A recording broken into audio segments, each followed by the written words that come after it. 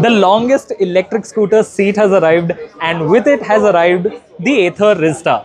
In the build up to the launch of this scooter, we've seen so many teasers, so many promos about its seat, but today we get to see the full package, the full deal, every single feature, all the variants, all the prices. There's so much to unpack, and I will do it for you in this first look video. But before we begin, please make sure to subscribe to Carandbike and hit the bell icon so you're notified every time we upload a new video.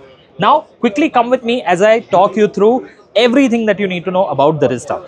So at first glance, what you will notice is that the Rizta is a safe design compared to something like the 450X, which is sharper and more geared at the younger audience. It has a sportier feel to it. This one, being targeted at families, has more rounded, a softer look, more conventional, but at the same time, it's not bland. And this one is wearing this satin type paint finish, which I think looks quite premium.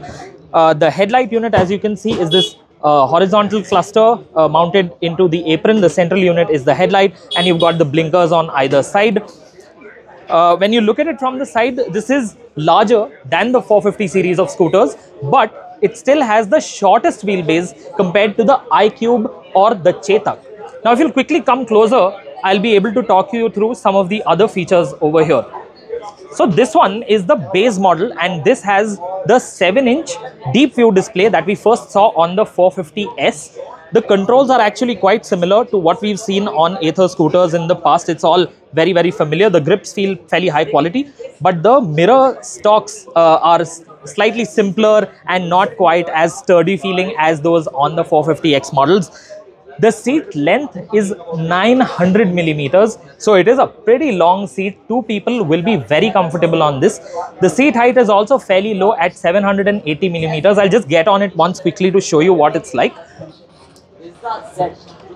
So I am 5'6", and as you can see, I've got both feet comfortably on the ground. So even shorter riders will not face any problems trying to maneuver this around.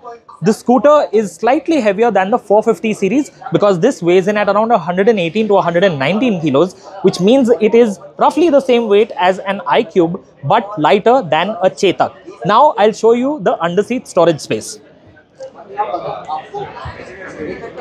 So if you take a quick look down here, this Ather says is a 34-liter underseat storage space. The base isn't flat, it is rounded, so you will have trouble storing any hard surface items, but there is a boot light present, and there is also a charging provision. So Ather will sell you a charging accessory. You can either get a Type-C charger or you can get wireless charging for an Ather accessory, which I will talk about in just a little bit. There's also a small storage space over here for odds and ends, for any cleaning cloth that you may carry along with you to clean the scooter, or even odds and ends like maybe your wallet or loose change.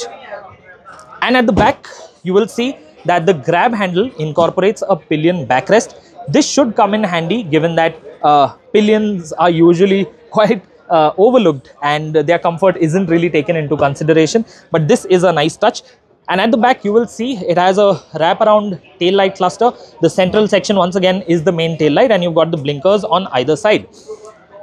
Down here, you will notice that there is a full size protective cover for the drive system, and the scooter is riding on 12-inch wheels, but the front has a disc brake while the rear makes do with a drum brake, and there is a combi brake system along with what Ather calls an anti-skid feature. So what they've done is they've added a front wheel sensor to be able to map the speed of the rear wheel at any given point and make sure that it never outspins the front wheel to ensure you don't skid.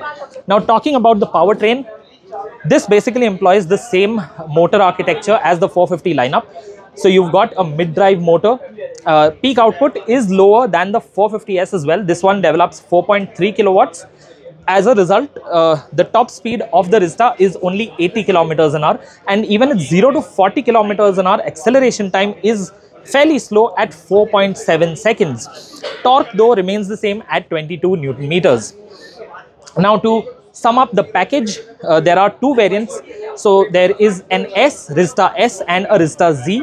The Rizta S is available only with the smaller battery pack, a 2.9 kilowatt hour battery, which has an IDC range of up to 123 kilometers. The Rizta Z at the top end has the 3.7 kilowatt hour battery that has an estimated IDC range of up to 160 kilometers. Prices introductory are 1,10,000 for the Rizta S as you see it here. It goes up to 1,25,000 for the Rizta Z with the smaller battery, and for the top spec model with the bigger battery, it is 1,45,000 rupees. So what do you make of the Rizta? Do you think it looks like an impressive package? Are there any features that you think should have been part of this package? And what do you think of the pricing vis-a-vis its rivals? Let us know your thoughts in the comments section. If you have any feedback for us, we'll be happy to hear it. We have one more video coming up on the Ather Halo Smart Helmet, which will be out pretty soon. So make sure you check that out. And remember to follow Carandbike and share this video with your friends and family.